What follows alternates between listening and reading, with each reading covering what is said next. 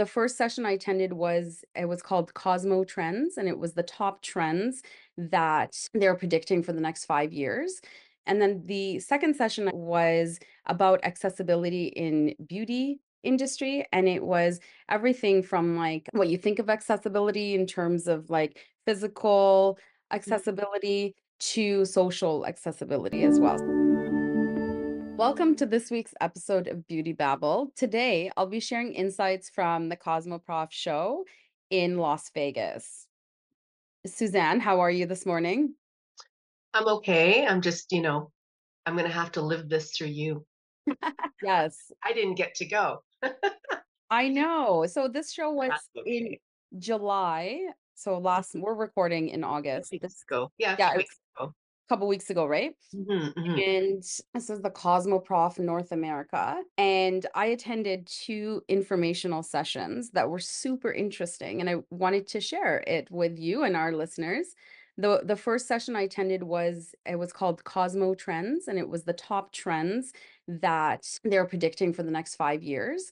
And Hmm. these trends are not pulled out of thin air, but it's really based on what they see brands are producing for products, what they're approaching them with. And then the second session I attended was about accessibility in beauty industry, and it was everything from like what you think of accessibility in terms of like physical accessibility to social accessibility as well. So that one is was really interesting. So Yeah. let's talk about that first one. What are the trends? What are they saying? Okay. So Because I'm always curious about that. That's something where we've tried to highlight in our discussions so that we can help our listeners keep on track and stay on top of it, right? Because it's such a competitive market. totally. And you know what? There was one that surprised me, maybe a couple, but there was a few that really weren't really surprising because we've seen these trends come up, right? So the first one is you inclusively, and this is beauty that works for textured hair and melanin-rich skin. Getting better. I right? I don't They're get the very, very title. good. I know, but they're actually just by what they were named, it draws the awareness and attention to go to the workshop or to listen because a lot of the times when you go to these shows, they're brand related and they're actually selling you something. So it's really good when you can go for actual information. So tell us more, Jermaine. Okay. So they say that Black US consumers beauty spending rose by 1.3 billion between 2022 and 2023. And the global hair braiding market is projected to reach a value of 625 million by 2032. And among the needs that brands are zeroing in on are the requirements of braided hair, scalp care for textured hair, and hyperpigmentation. And I think this is interesting because it's refreshing in a way, right? Because it's finally textured hair. It handles differently. Like my hair is it's really thick. It's a blend of like wavy, some curly. And anytime I remember when I was younger and I'd go get my hair done, they would always or when they try to brush it's like you cannot brush my hair when it's dry. It's like it just becomes a mess. So there was things that really there was a lack in knowledge, and I don't even have like extremely textured hair, right? So it's I could just feel this being such a refreshing thing for people. Mm-hmm. The big market. And you were saying that was the Black population in the US? It was based on that, hey? It was based on Well, that. Yeah. and then you think of the skin itself, like it's a tricky thing when you get into the higher Fitzpatricks of how to deal with it and how it can go very wrong, so thinking about what you're doing with your clientele. And I think this came up in one of our podcasts, how we were speaking with one of our guests and they said that the esthetician didn't know what to do with her skin because of her Fitzpatrick. And That's that concerned the client. So it's a great way to kind of remind our professionals if keep reaching out and learning and growing with it so that you stay on top of these things because it is different. It's no different than you have someone with Fitzpatrick one. yeah. So they're almost the one end to the other on that spectrum. So they're a lot more sensitive to having adverse effects, if you wish. That's Yeah. true. And it was the show floor, like where brands are presenting their products. There was a whole section dedicated to Black owned brands Mm, and skincare lines, hair care lines. So it really was highlighted and brought to the forefront, which mhm. again is makes it easier to connect with, to learn about, and brings it center stage. Right. And this is another Yeah. avenue that maybe people are haven't thought about actually all those considerations when you're dealing with. It's like we sometimes forget why the Fitzpatricks are so important. Yeah. But even in the permanent makeup world, right? It's the same thing. Lip blushing is huge because they tend to have a darker lip, and you become like this expert. It's your niche that you can nail those colors. Very unique. I find it very interesting myself, but or you have people who are doing artificial nails. Their Mhm. nail plates are different, a little bit different in color. So I think it's being really just in tune with those diversities in people, that it's not all for one. I Yeah. think that's a lot of people know that, but I think it's just a good refresher, right? And how our industry is becoming more inclusive that way, like really gearing into specifics. It's actually not a very new trend. I mean, here in Edmonton, Canada, that's where we are. We actually had a big weekend workshop of different vendors at the YMCA, local YMCA, which I work part time there, and it was the U of A dermatology department that was focusing on the Black communities here in Edmonton to help them with their diet. So they had nutritionists, they had psychologists, they had the dermatologist side of it when they recognized it's so different and there's not enough information out there. So, and this was 3 years ago now. So it's not new. I think we just Yeah. keep hearing things and reminding ourselves. It's good reminders, right? Absolutely. Absolutely. All right. So the next one we have is the youth vote. So this one, I don't know why I was shocked by this. Nobody I talked to was surprised. So this is about Gen Alpha. Gen Alpha, What age group is that? let's If see. for I those that can't. don't know, you're gonna if you're not sitting down, I think it's my kid. it's your kid. Yeah, Both of them. Oh my God. Okay, born from 2010 to 2024. This it's is a pretty big range. It's it 20. is.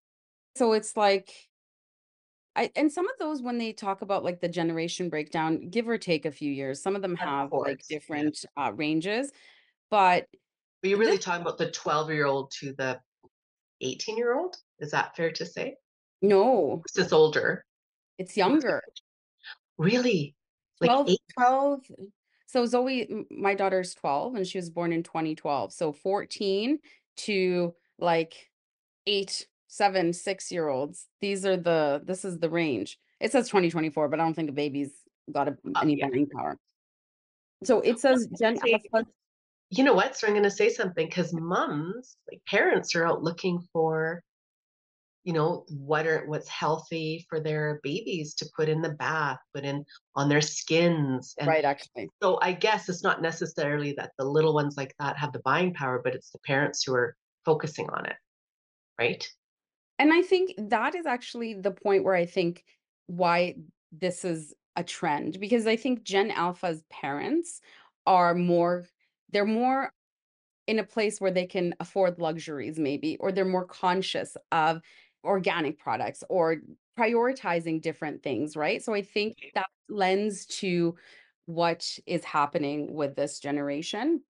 And so what they're saying is Gen Alpha's economic footprint is set to reach 5.46 trillion by 2029. So almost as much as Gen Z and millennials combined spending power. Oh my God. There are almost 10,000 posts tagged Sephora Kids on TikTok. Oh, that would be interesting to see. Right? So it's also here in California, a bill to ban the sale of over-the-counter skincare products labeled as anti-aging or containing vitamin A and its derivatives is said to be heard by the state's committee. And I think this is passed because younger kids are purchasing these products. Because the demand. because of the demand. Yep. Isn't that- Wow, retinols? Isn't that crazy? So they Interesting. did feature they also like showcase some products during the session that are like brands that are catering to Gen Z, or no, Gen Alpha, sorry. There was one, they called it Bright Girl, and this one's a moisturizer. They have another cleanser, and this one is called Your Skin Stuff, and the packaging on it, it's like really funky and colorful. Of course. Right? Oh my gosh, this one's really cute. This is from Orin Medical, and it's Superstar Pimple Patches, and they're star shaped. And they come in this really cute, like yellow case. Wow. Okay, now we know why Gen Alpha spending power, because I'm like, I would totally buy that for my kids. Right? See? Who's Like, creating it, Doreen? totally. And then this one, actually, I did pick this up for my kids. This is Talomi. It's makeup, and it's eyes, lip, and cheek. So it's this makeup stick, and you can use it either as for the eyes, the lips, or the cheek. And they're so cute. Lots of really good colors, and then like good stuff in there for them. Nice. So Bright Girl's created by a dermatologist in the USA. And Yeah. that's because of her kids. I just read her story Oh, awesome. briefly. I had to look and say, what would make a dermatologist go out and cater to this? Obviously, got it Yeah, now. Wow. Very interesting. So I right? guess food for thought for people when they're looking at things. Well, we've met some professionals that have talked about what's going on with their kids and they're throwing spa parties and little gift bags. Mhm. And he said hashtag Sephora. Is that what it was? Hashtag Sephora? Sephora Kids. Kids, right. So it's like, wow. So if you're looking at your clients have kids, is something that you would even want to explore? How do Right. you bring that in? And in fact, when I look back, when I had my spa, I had moms then wanting to do birthday parties. And I was Mhm. like, oh my gosh, what do I do with 8-year-olds? Like, because it Yeah. was more that anti-aging and everything like that. So, we played with it and we did one group. I brought in stuff that they made their scrubs with their Okay. flavors, a Yeah. little table. And then now it's all coming back to me. And they got to pick which one they wanted us to use on them for their feet. Oh, that's such a good idea. I should get It you to plan my daughter's next birthday. You're so good with your ideas. Well, and it's like, how do you do this? So I'm like, oh, what can we do for these? Mhm. I mean, kids, right? So we can't be too aggressive. We can't do too much. They love the paraffin. Well, that's not Yeah. harmful. It's just hydrating, and a scrub is okay for the skin. And we're just being really hyper aware of those things, and then telling them how to take care of their nails. And so when you go back, that's actually a long time ago. I'm not Yeah. even saying how long ago that was, but it's a long time ago. So it kind of makes sense. It was happening then, but it was very, very new because I remember Mhm. that, like, oh, kids, like most stuff. I don't want to deal with kids. And I And the think it's more like it's definitely more mainstream now. Yeah, Um, way more common. But I think it's also good to contact whatever your skincare brand is and see their educator, like what of the products is suitable for younger skin. Mhm. Because even Exactly. with my kids, like I've gotten stuff from Beauty Cult for them, but Tara's been like, okay, here, this is good for their skin, right? Like kind of Right. pulled certain products that would be suitable for Mhm. their skin from Bernard Cassier. Obviously, not everything is going to work on younger skin, but I would definitely see what you already have and how can you do a little package, a market. It could be just a marketing thing where you pull a couple products and this could be like your back to school kit or something like that. I don't know. Oh, so It, that's a great idea. Back to school. right? Thinking outside, Love- thinking like what can you do with Mhm. what you have, as well as what like if you're exploring getting new things, keeping that in mind. But yeah, I don't know. Like I think it's definitely gotten me to look at my spending habits towards my kids, and I'm like, hey. Cool. That's interesting one. Yeah. Okay. Hmm. So the next one is called Private Matters. This says the intimate care market was valued at 40 billion in 2023 and is expected to grow at a 4.5% rate between 2024 and 2032. The global sexual wellness market is expected to exceed 90 billion by 2029. That's insane. Natural ingredients are taking center stage in this new wave of elevated intimate care with actives such as organic skullcap, probiotic blends, and organic coconut oil. Some of the products. So we have this one is hydrating intimate cleansing gel. And this one it's from China, Hong Kong, and it's just labeled intimate care, personal care product. The Hmm. next one is a hygiene hero. This one I got some comment. It's a Vip stick serum. This is from the US. The company is Berry White. So maybe I don't it looks like a little, those deodorant, those round deodorant tubes. It kind of looks like that. Like a deodorant stick? Yeah, it looks like a Yeah. deodorant stick. And Oh, then the next one is called Cocoa Wow. I don't This is from the US as well, and I don't know. So this one I don't have as much information what exactly this product does, if it's a cleanser or okay. what. But I thought the Again, Vipstick one was interesting. I guess when they're creating this, you've got to look at that. Like it's almost like even like an acne stick on the pimple, like they're rubbing on it. There must be ingredients in it to keep the pH proper and the bacterial aspect of things. Because that That was the first thing that came to my mind is what is that doesn't sound sanitary. yeah.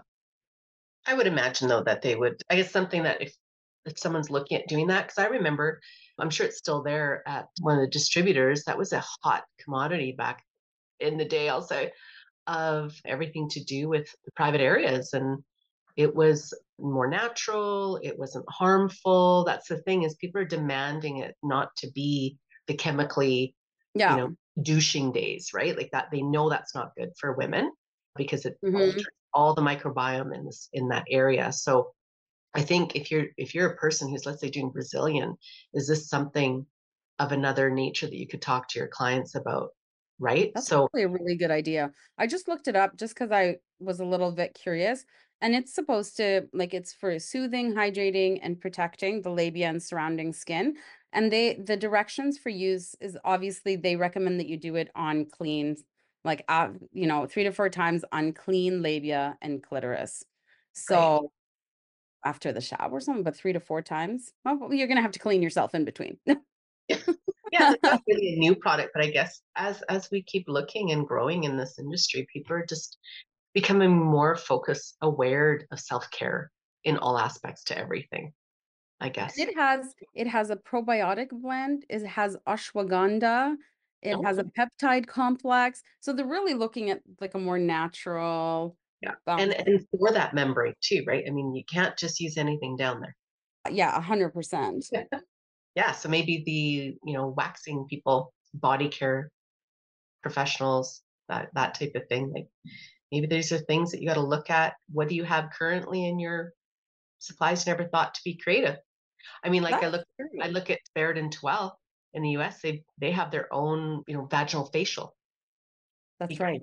because of the waxing, because of the Brazilian. They're trying to keep the area very healthy, Yeah. and they recognize there's a membrane involved, but yet, you know, the skin itself, ingrown hairs and all those things, right? So it's how to take care of all skin areas, I guess, right? So yeah, Yeah, interesting. and they call it the credential cleanse. It Yes, doesn't, they do. yeah, it doesn't, I don't know. It doesn't to me like it's so in case somebody's looking for it, Yeah. I think we did a show on it actually. Oh, yes. When we talk about Brazilian, you're right. We did talk about Yeah. facial.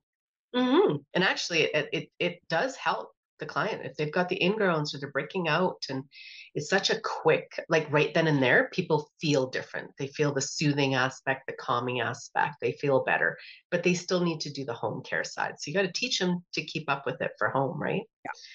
Okay, before we move on, I was curious. I'm like, what is this cocoa? Wow, why does it not say what it is? It's an intimacy oil. So it's kind of like a natural lubricant. Okay. Okay. Curiosity has been answered. All right. The next one is Life in Motion, and this one is about, active brands that are catering towards active lifestyles, on the go lifestyles. The global athleisure,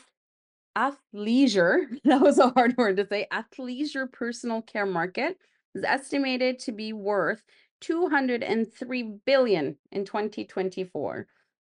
And it's going to rise to 299 billion by 2029. So help define who's that niche that they're after? Athleisure. I don't know. Let's see if it comes up. Hold on. Products and ingredients that can prevent breakouts caused by sweating while working out are one of the sector's core areas. Also key are on-the-go formats that allow consumers to have serious skincare and body care with them to the gym or to use during workouts. So that's kind Okay, of what that's it. interesting because there's more and more from the fitness side of the world, the demand of they were talking about how much like chemicals are in those really popular brands. I'm not going to say them. You know what Mhm. they are for workouts.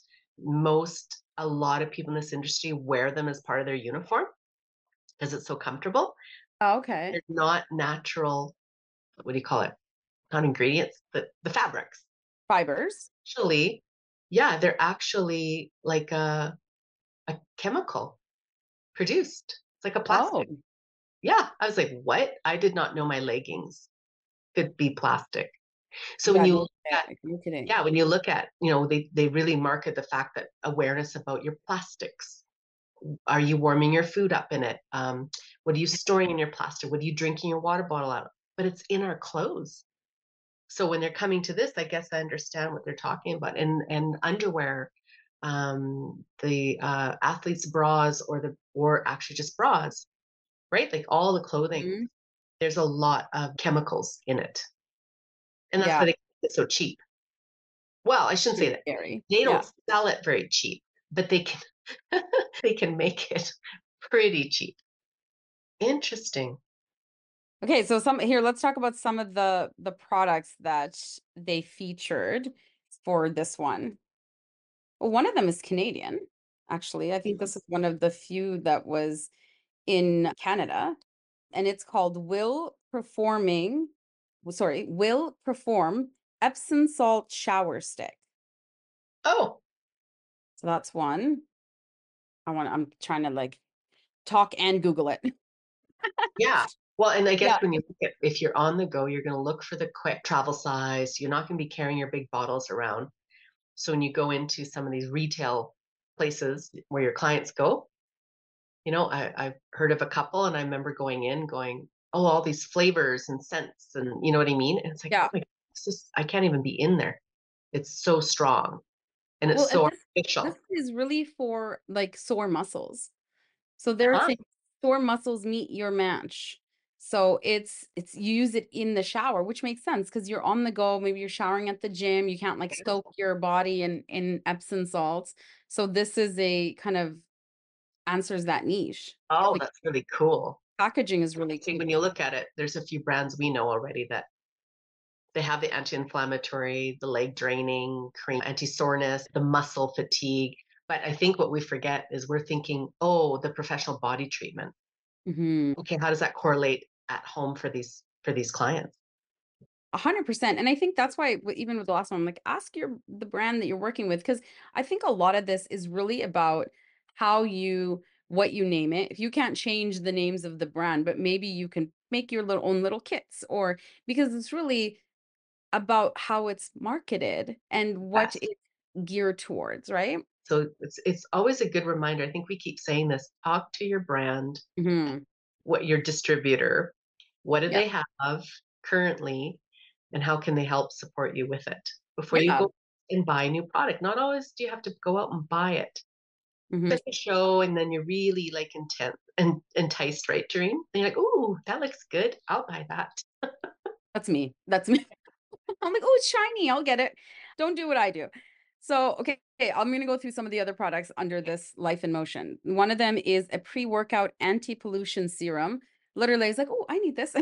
This is a powerhouse serum. It has antioxidants. So I think it's really interesting because even I was with Tara at the show and she was like, "Oh, but that's like 2L's detox." I'm Mhm. like, "Oh yeah, I should probably get that." So it's just like again, see what brands you're working with and what do they have that can meet the need of this trend.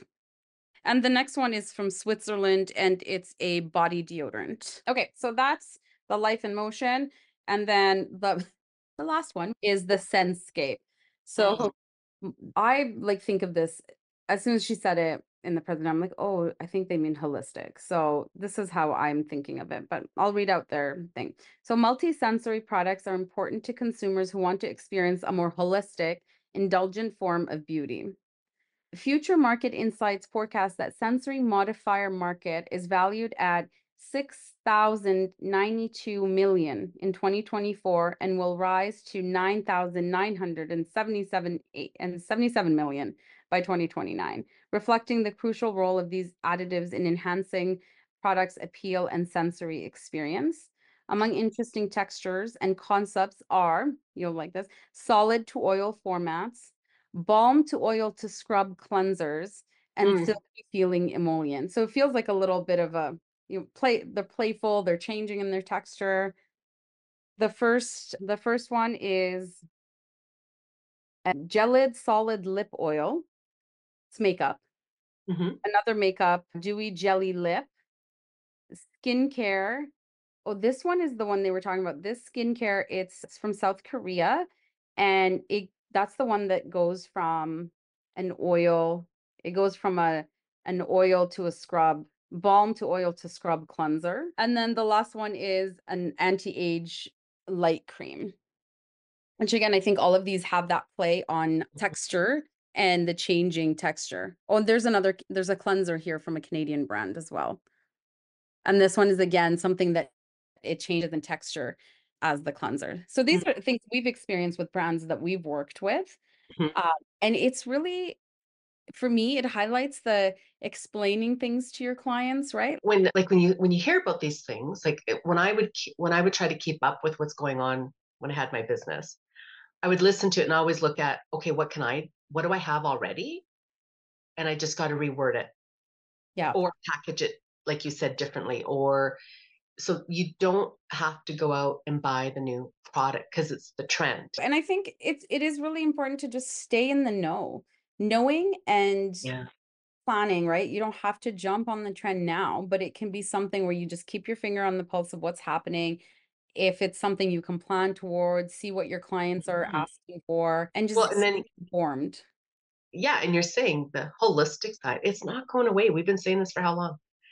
You got to look at it. So if you are a lash tech, how do you make it more holistic? What are the sensories that you can target? The Yeah, visual, the hearing, the smell, and what's the taste or and touch? absolutely. Yeah. Yeah, very interesting stuff. Good to know we're on it. Yeah. Okay, so I think that was it for the trends session. And then the other session I attended was on accessibility. And this was actually research that was done by the Fashion Institute of Technology. And there were three different presenters, and they were from like bigger cosmetic brands, but they were doing, and then it was in partnership too with the Fashion Institute of Technology. I think there was some universities Mhm. involved. And so they had kind of broke it down in terms of accessibility, but it talked about economic, social, and inclusivity impacts in the beauty industry. Mm. The first one was on enhancing accessibility for all people when it comes to products. So looking at packaging, and this is really geared more towards those who are making the product, right? Because as estheticians and professionals, you might not have as much control over how your product is packaged, Mhm. right? But some things that were focused on was for folks who are visually impaired, like differentiating products, whether it's through symbols, like raised symbols on the packaging, for folks who are neurodiverse, looking at just not having overly stimulating packaging, and another one was looking at how packaging is or bottles, like how they're shaped and how it affects people with limited mobility and dexterity. And it pointed out to a few brands like Fenty and Rare Beauty that already have changed the way that their bottles are packaged. I thought it was really cool because for me, it was some things that I never thought of. And I think a lot of us seldom think of these things if we're not experiencing them. So it was interesting to kind of get that insight into just how things are packaged. And then the other thing that they talked about too was not just in terms of the products, but in terms of they called it the omni-channel experience. It said 98% of websites don't reach accessibility standards. So looking at your website, your product descriptions, and just how you are marketing yourself and your brand. So there's a lack of representation, overgeneralization, and the idea that having images of diversity is not enough, but it being like part of your values and mission as an organization. I Mhm. think for this can trickle down to everybody in terms of how you market yourself too, right? Like thinking about how you are how is your website? How are you marketing yourself in your place like your studio or your spa or and online too. Especially online because it's huge. Yeah. Yeah. So true. Okay. And so I left this to the last because I found it the most interesting, which was they called it social accessibility. And it's addressing holistic wellness in women's lives. And the speaker for this one like came up and what did she say? She said, puberty, vagina. Am I making you uncomfortable? And I'm like, no. And the reason she was talking about bringing this stuff up was the fact that there's not enough focus on women's health and education and research. And she said something like 1% of health research is geared towards women's health issues. And doctors spend this is according to the speaker, doctors get 2 hours of education on menopause in their 4 years of medical school, which is Yes. so they broke it down into the different phases of a woman's life in terms of puberty, fertility, and menopause. Mm. And menopause being the one that gets the least amount of attention, information, but even some of the other ones, like she had mentioned, everybody knows that Rogaine is like everybody knows what Rogaine does. It's like how many brands were created to address women's hair loss after pregnancy? Right? So all these things that are geared towards men are not equally geared towards women. She talked about she focused a lot on menopause. Said hormone conditions are underfunded and under-researched. Mhm. 72% of women feel brands should support women's health. Where was the other numbers I was telling? 42% of women who go through menopause experience depression. 83% feel ashamed. And she talked about how women who are going through menopause because of the depression and everything that they're going through are more likely to leave the workforce at that stage in their life because there isn't enough information out there, right? So they don't have access to information. Doctors are not bringing up menopause. They don't talk about it. It's not available, easily available. Well, they're not given the information. But they don't know. No. And Yeah.